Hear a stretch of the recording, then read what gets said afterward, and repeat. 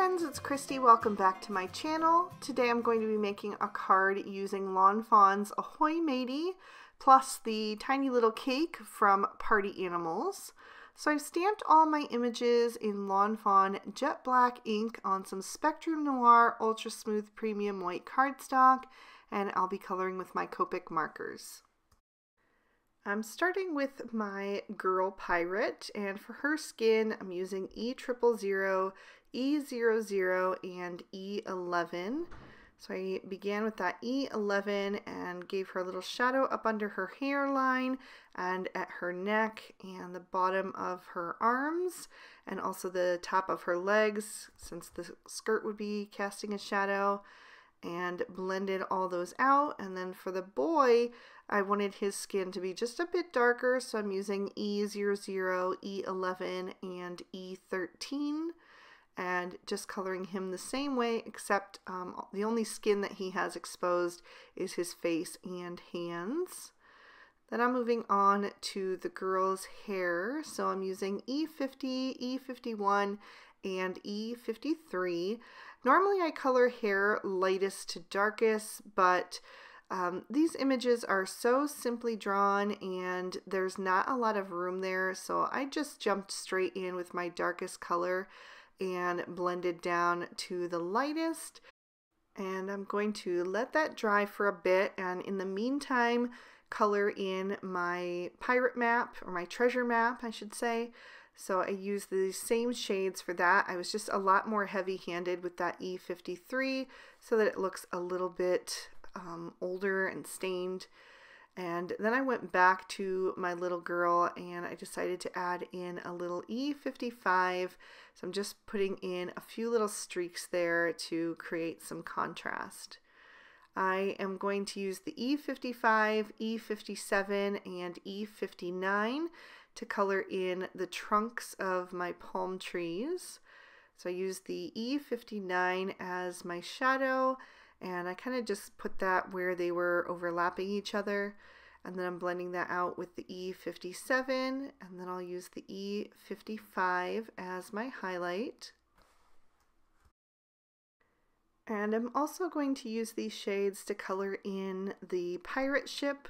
I wanted it to be a dark color wood, so I thought this was a good combo for that. So I used the BG59 at both sides and then a little bit down at the bottom edge just to help that pop and lift off the page. And then I'm blending that out with the E57 and then the E55, just carefully going around those little circles, which could be portholes if you wanted. On mine, they're going to be where the cannons are inside, so we'll get to that in a little bit. I used E59 just by itself to color in the masts because it was such a small area, but I did squeeze all three shades into the crow's nest, and I just shaded that with the shading on the left hand side and the highlight on the right. And then I'm going to move on to my coconuts, and I wanted something that had a little bit of a dustier tone to it, so I chose E44, E47, and E49. I just used the E49 and the E47 for the coconuts, but I'm going to use all three shades to color in my treasure chest.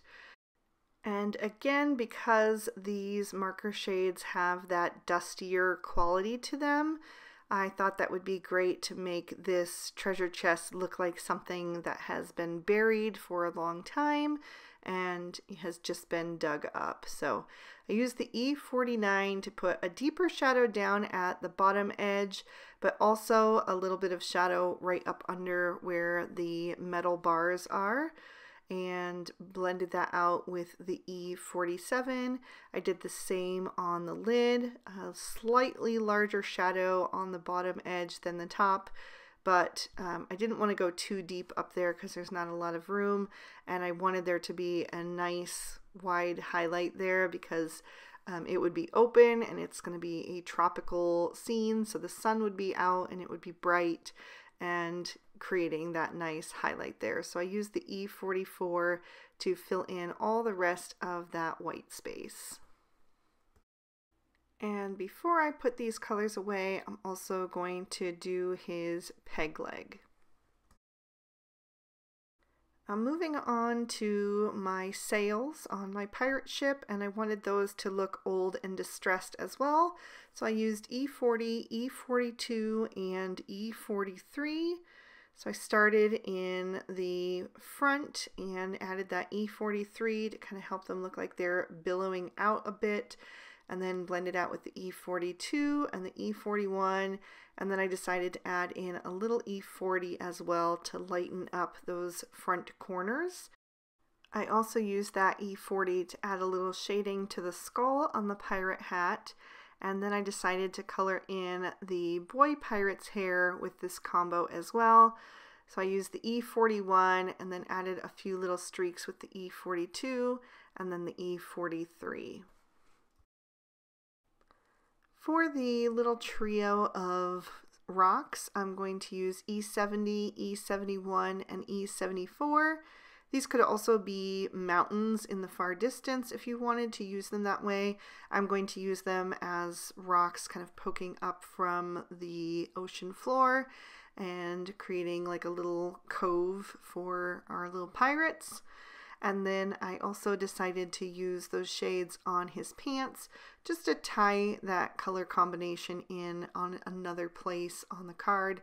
I like to do that whenever possible, just so it creates a more cohesive look. I'm moving on to some warm grays, and I'm going to use these to color anything that I want to look black. So I'm using W5, W7, and W9. And I'm going to do both of their boots, so 2 for her, 1 for him. And then I'm also going to color the inside of the treasure chest because I wanted it to look really dark underneath that lid so that the gold coins really pop once I color them in. So I just used the W9 and the W7 on those because I wanted to create a lot of contrast there, so I just left off the W5. And then I'm also going to use these shades to color in his vest, and I'm going to put a little shadow up under his head and then also a little shadow down at the bottom edge with that W9 and blend that toward the center with the W7, and then use the W5 as my highlight in the center. So that's maybe made out of leather or some other fabric that would have a little bit of shine in the center there. And then I'm also going to color in the pirate hat because of course he needs to have a black hat as a pirate, although I do think that doing it in some other colors could be really fun as well. I think I've done it in navy blue in the past and really liked that look, but today I decided that it should match his vest. So I'm just shading from the bottom toward the top, and now I'm moving on to my lightest shade, the W5, carefully coloring around that little skull and crossbones so that I don't get any color in that area. And then I can also color in the little flag on top of the pirate ship because pirate ships are supposed to be black. And then, like I said, I wanted those little circles to be where the cannons go, so I'm going to color those in dark as well. So I'm switching to some cool grays because I wanted to do the metal straps that are holding our treasure chest together, and I wanted it to be in a color other than gold so that again those gold coins will really pop once I color them in. So I thought silver might be a good option. So I used C0, C1, and C3 and just tried to keep a little bit of highlight in the center of each of those little straps. So now moving on to my little pirate girl's outfit, and I wanted to add in some bright colors. So I went with orange first. I'm using YR04, YR07, and YR09, and I'm going to do the scarf that she's got wrapped around her head, and then also the one that is wrapped around her waist. I'm going to color that one kind of to match. It doesn't have the polka dots, but I wanted the same color fabric. So again, just use the YR09 as the darkest, YR07 as my midtone, and then the YR04 as my highlight. And I also did color in the bird's beak and the flame of the candle with the YR04, but I'll do that later on. For the rest of her dress, I went with turquoise. I picked BG13, BG15, and BG18. I really like turquoise and orange together. They're opposite on the color wheel, so they really pop against each other, and I thought that would be a fun combo for her. Really in the tropical vibe today. And I also decided to use those shades on the parrot. So I'm using the same combo, but I'm not going to color him in completely. I'm going to end up blending on some other colors as well, but I just wanted to have kind of the base color down first. Then I'm going to pull in YR000, YR00, and YR01, and I'm going to color the polka dots on her headscarf, and I'll also do the frosting on the little cake. And then I'm going to give my pirates some rosy cheeks because they've been out in the sea and sun. So I use YR01 to do little ovals on their cheekbone area. And then I'm going to take the YR00 and just go around that to help that fade into their skin tone. And then for the boy's shirt, I wanted something kind of similar to her turquoise, but I didn't want to use that same combo again. So I pulled out BG05, BG07, and BG09. So I'm going to use those, and I'm just shading from the top to the bottom on his shirt, and then on the underside of his arms. Then I'll add a little of that BG05 on the parrot as well, just to kind of tie in both of the pirates' outfits. For the palm fronds, I'm using YG11, YG13, and YG17. I added the YG17 closest to the coconuts, and then I'm blending out with the YG13, and then leaving a little room for the highlight on the tips of each palm frond for the YG11. And then I'm also going to take the YG11 and color in the rest of my parrot. Just help that blend all together. For my gold coins, I'm using YR20, YR21, and YR23. And I'm adding a little shading at the bottom edge right around the rim with the YR23, and then I will blend up with the YR21 and hit the white areas with the YR20 for a little highlight. And then for the two piles of extra coins, I'm just going to repeat that same process so that everything matches and looks like it came from the same treasure chest. And then I will also color in the cake with the YR20, and then added a little shading with the YR21. And then I've got my 3 gems, and I decided to make them sapphires because that's my birthstone and my personal favorite gemstone. So I use B21, B23, and B26.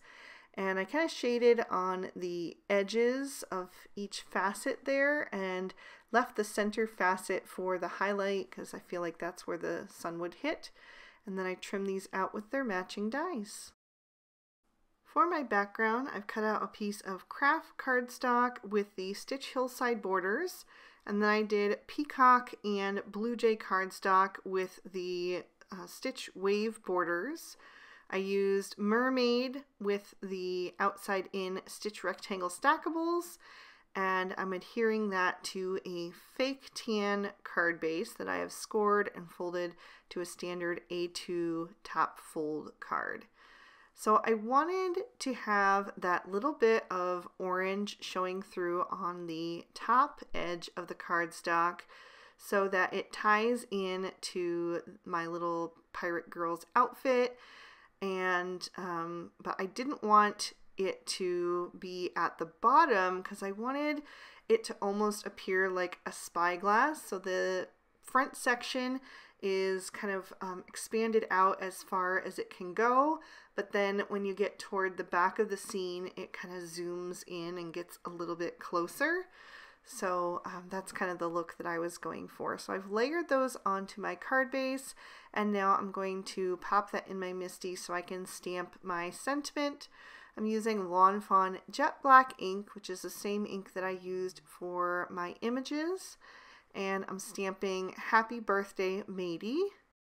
And I'm going to ink that up a second time just to make sure that it is really nice and bold and black.